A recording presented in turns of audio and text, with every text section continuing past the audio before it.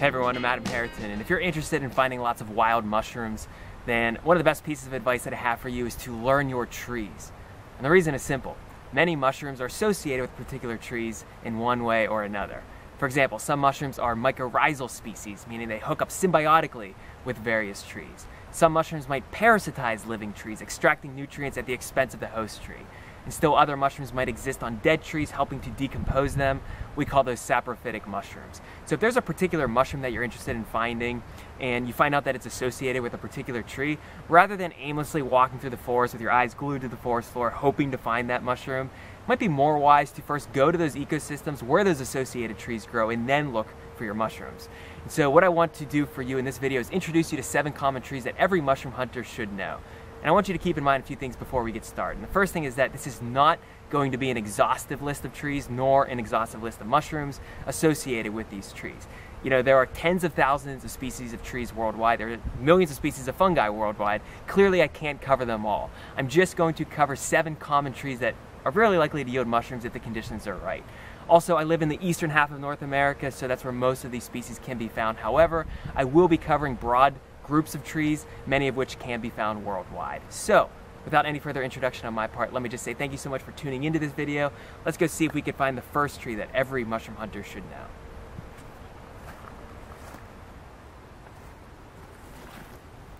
So the first tree every mushroom hunter should know is the mighty, the very majestic, and the oftentimes very massive oak tree. So whenever I see an oak tree, or I'm in an area dominated by oak trees, I know I have a good chance of finding lots of wild mushrooms. And that's because oak trees form important ectomycorrhizal symbioses with various species of fungi. But also fallen oak trees provide the perfect substrate for mushrooms that specialize in decomposition. So just a few examples of some mushrooms that you'll find in association with oak trees include hen of the woods, sheep's head, maitake, Grifola frondosa. This one typically grows late summer through fall at the bases of oak trees. You'll also find chicken of the woods in the Laetoporus genus on dead oak trees or very weak oak trees, and you'll find that pretty much spring, summer, and fall. You'll also find honey mushrooms in the autumn months, parasitizing or helping to decompose oak trees.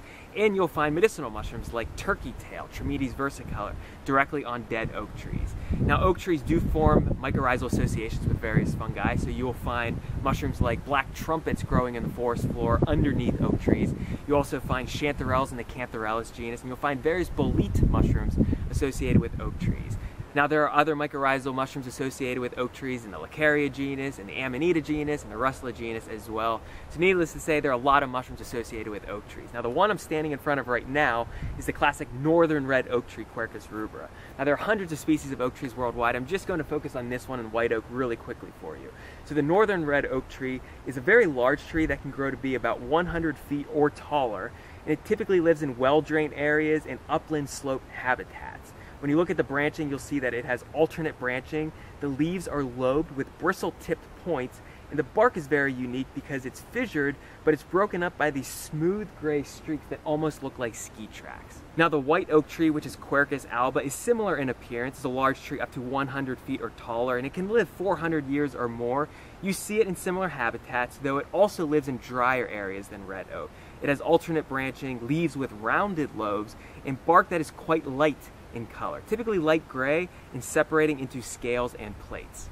So as I mentioned, there are a lot of oak tree species worldwide. I encourage you to get to learn the oak trees in your area and scout out those areas all year round looking for some of the mushrooms that I just mentioned. Another tree every mushroom hunter should know is the easily seen, easily identified beech tree.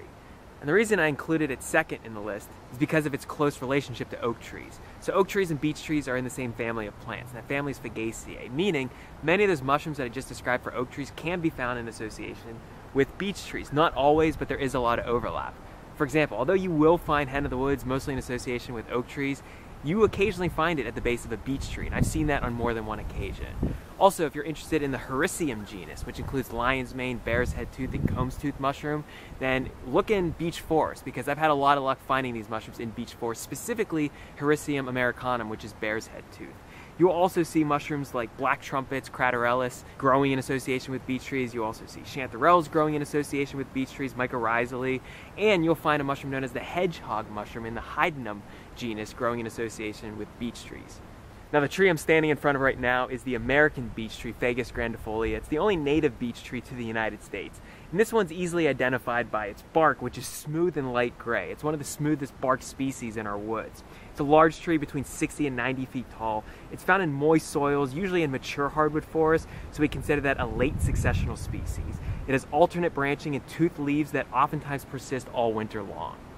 Now, perhaps the most infamous fungus associated with the beech tree is one in the Nectaria genus. And in conjunction with a scale insect that was introduced from Europe to Nova Scotia in the late 1800s, it's been responsible for a disease known as beech bark disease.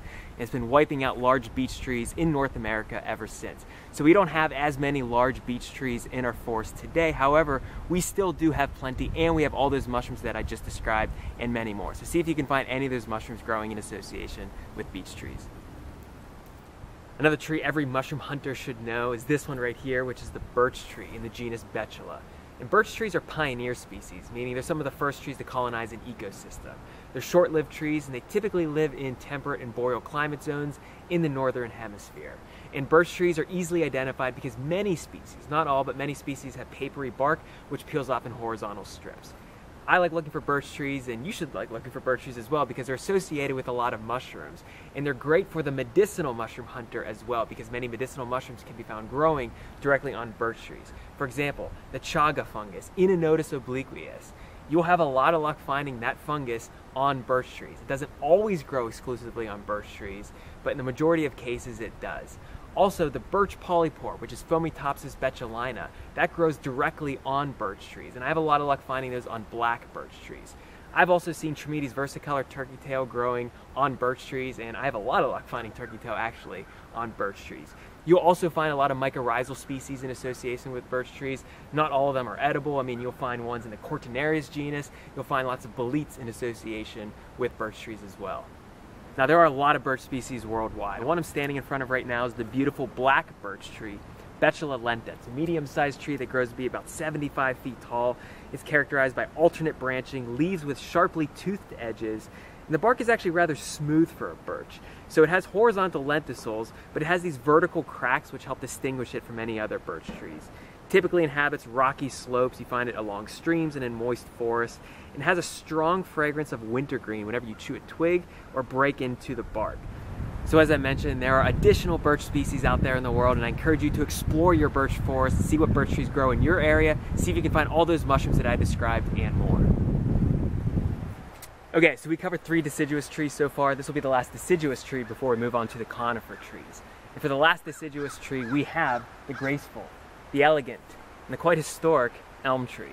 I say historic because one of those popular trees in all of American history was an American elm tree. It was known as the Liberty tree. And the Liberty tree was a very popular and monumental American elm tree in Boston during the pre-Revolutionary War period that served as a meeting place for colonists to demonstrate their disapproval of British rule. But we're not here to talk about American history, we're here to talk about trees and mushrooms. So what mushrooms might you find growing in association with elm trees? Well, how about the very classic morel mushroom in the genus Morchella? So a lot of people have luck finding morel mushrooms growing underneath dead and dying elm trees in the spring months. Now, I know you might have your favorite trees where morel mushrooms might be growing under. You might look under apple trees, you might look under ash trees, cherry trees, tulip poplar trees. All those are good trees as well, but a lot of people do have luck finding morel mushrooms under dead and dying elm trees. If you don't find morel mushrooms, or if you did find a lot of morel mushrooms and you're looking for another edible mushroom growing directly on elm tree. So the morel mushrooms grow in the forest floor away from the elm tree. But if you're looking for a mushroom growing directly on the elm tree during the spring months, but also to a lesser extent summer and fall, check out Cereopore squamosus, which is dryad saddle or pheasantback. It's a polypore mushroom that kind of smells like watermelon rind and kind of has that taste as well. If you catch it when it's really young, then it can be quite tasty. Now, there are a lot of other mushrooms associated with elm trees, specifically the parasites and the saprophytes that grow directly on dead elm trees. For example, you might find the elm oyster mushroom, Hypsozygus ulmarius, and other mushrooms as well. Now, the one that I'm standing in front of is the classic American elm tree, Ulmus americana. And this one can grow to be pretty large. It can grow to be about 120 feet tall. And as you look at the canopy in mature specimens, you'll see it's typically vase-shaped with drooping branches. And speaking of branches, it has alternate branching with toothed leaves. The bark is brownish gray with vertical fissures, and one of the key identifying features is when you look at the trunk of the American elm tree, oftentimes it's buttressed, meaning it flares out towards the base of the trunk. Now, American elm trees typically inhabit moist bottomland areas, usually along creeks and streams, floodplain areas, and slopes leading down to these habitats. Now, just like with the beech tree, how there's a pathogenic fungus in the Nectria genus responsible for killing a lot of the larger trees, there's a pathogenic fungus responsible for killing a lot of the larger elm trees. And this one's in the Ophiostoma genus. Maybe you haven't heard of Ophiostoma, but maybe you're familiar with what it causes, and that's Dutch elm disease. So Dutch elm disease was first described in Holland in the early 1920s, and this disease made its way into North America in the late 1920s. And Ophiostoma genus works with elm bark beetles to wipe out a lot of the larger elm trees. We just don't have many mature specimens left in our forests in eastern North America, but fortunately we do have a lot of medium-sized elm trees and a lot of younger-sized specimens as well. So if you're interested in finding and foraging one of the tastiest wild edible mushrooms there is, which is the morel mushroom, I strongly recommend you get to learn your elm trees and figure out where they grow. Okay, so we just finished up some deciduous trees. Let's move on to the conifer trees. And the first conifer tree that every mushroom hunter should know is the hemlock tree in the Tsuga genus. So I really like exploring hemlock habitats. That's where I am right now. Notice the bark pattern around me. Notice all these leaves around me. These are all hemlock trees in the Tsuga genus. Hemlocks tend to grow in cool, shady ravines, usually alongside swift-moving streams and rivers. Now, worldwide, there are about 8 to 10 species in the Tsuga genus. Here in North America, there are about 4 species in the Tsuga genus. Now, just to clarify, I'm not referring to poison hemlock here. So poison hemlock is a completely different plant. That's Conia maculatum. That is a deadly toxic plant in the carrot family. That's an herbaceous plant. It does not develop woody tissue like these trees right here. So this is the Tsuga tree, Tsuga canadensis, the eastern hemlock tree. Definitely not poison hemlock. So there are many mushrooms associated with hemlock trees. And perhaps my favorite mushroom associated with a hemlock tree is Ganoderma tsugae. So think about tsugae, Tsuga canadensis, that's the eastern hemlock tree. Ganoderma tsugae means that it grows on tsuga trees. So Ganoderma tsugae is the reishi mushroom. This is a classic medicinal mushroom that's usually found on dead hemlock trees, though occasionally you'll find it on living hemlock trees as well. You'll also find many mycorrhizal species associated with hemlock trees in the forest floor, including chanterelles. I have a lot of luck finding the winter chanterelle, which is Craterellus tubiformis. I also find a lot of bolete mushrooms associated with hemlock trees and suillus mushrooms. And there's another hedgehog mushroom known as Hydnum umbilicatum, which I find growing in association with hemlock trees. Now, as I mentioned, there are a lot of hemlock species worldwide. Here in North America, about 4 species. The one that I predominantly find here in eastern North America is this one, which is the Canadian hemlock tree or eastern hemlock tree, Tsuga canadensis. So this is a large tree that can grow to be about 140 feet tall and can live up to 400 years or more. Its leaves are linear and flattened. It has really small cones that are usually an inch or less long. So if you have access to an eastern hemlock tree, or any hemlock tree for that matter, I encourage you to explore those areas, explore the trunk, explore the fallen limbs, and explore the soil all around the eastern hemlock trees, and see if you can find all those mushrooms that I mentioned and more. For the penultimate tree in this list of trees that every mushroom hunter should know, we have the pine tree, genus Pinus. So worldwide, there are over 100 species of pine. They occupy a wide variety of habitats, including boreal, subalpine, temperate, tropical, even arid woodland ecosystems. So pine trees have their evergreen needles borne in bundles of 2 to 5. Like other gymnosperms, they don't have any flowers, but they do produce seeds. And you'll find mushrooms growing directly on pine trees. You'll find them growing around pine trees in the needle litter. You'll even find mushrooms growing directly on pine cones. So what mushrooms might you find growing in association with pine trees? How about bolete mushrooms? So many bolete species are mycorrhizal with many pine species, specifically the suillus mushrooms. Typically, these have slimy caps, somewhat yellowish pores in the underside. For example, you find Suillus americanus, the chicken fat mushroom, that's an edible mushroom that grows in symbiosis with eastern white pine trees summer through fall. You'll also find Suillus pictus, which is this beautiful velvety reddish yellow color. Some people even have a lot of luck finding morel mushrooms growing underneath pine trees. And there are a wide variety of other mycorrhizal species growing in association with pine trees. Not all of them are edible, but we have mushrooms in the Tricholoma genus, we have mushrooms in the Inocybe genus, we have mushrooms in the Cortinarius genus, and various other genera. So the one that I'm standing in front of right now is very common in the eastern half of North America. This is the eastern white pine tree, Pinus strobus. So this can be a very tall tree that grows to be up to 180 feet tall or more. The current champion in the northeastern United States is actually in western Pennsylvania at about 184 feet tall. The leaves or the needles of the eastern white pine tree are borne in bundles of 5. The bark is thin and smooth in younger specimen, but the bark becomes scaly and deeply fissured in older trees. And pine trees, especially the eastern white pine tree, is a pioneer species. So you see it in all kinds of different habitats. You see it in cleared land, you see it in abandoned agricultural land. You also see it planted in plantations throughout the woods. So of course this is only one pine tree among over 100 different species, and I encourage you to learn the pine trees in your area and explore those habitats all year round, see what kind of mushrooms you can find growing either directly on the pine tree or growing in association underneath those pine trees. And last but certainly not least, one tree that every mushroom hunter should know is the spruce tree. Known worldwide for its use in spruce gum, spruce beer, and its early incorporation into aircraft materials before aluminum was widely available.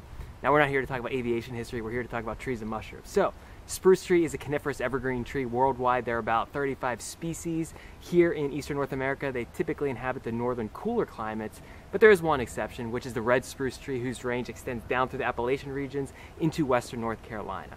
Now, no surprise, there are a lot of mushrooms associated with spruce trees, including those mycorrhizal bolete mushrooms. Is there any tree with the mycorrhizal bolete mushrooms aren't associated with? Yeah, there's a lot of trees that bolete mushrooms aren't associated with. But with the spruce tree, there are a lot that are associated with the spruce tree, including maybe everyone's favorite, which is the porcini mushroom, Boletus edulis, and its relatives. So I have some luck finding Boletus edulis under spruce trees here in the eastern half of North America. You also find a variety of chanterelles, Cantharellus genus, in association with spruce trees.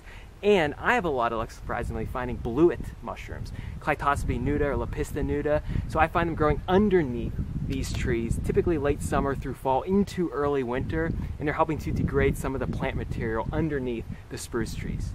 Now the spruce tree that I'm sitting in front of right now is one that's actually not native to North America, but it's widely cultivated and planted around the world. So this is the Norway spruce tree, Picea abies. This one is native to Central and Northern Europe, and it's a large pyramidal tree that can grow to be about 120 feet tall. And what's really unique about this tree is that it has main branches with secondary branches that hang straight down in a pendulous fashion. So it's almost like there are arms sticking out of the tree with tassels of secondary branches that hang straight down. And the leaves are dark green, they're up to 1 inch long, and they are four-sided.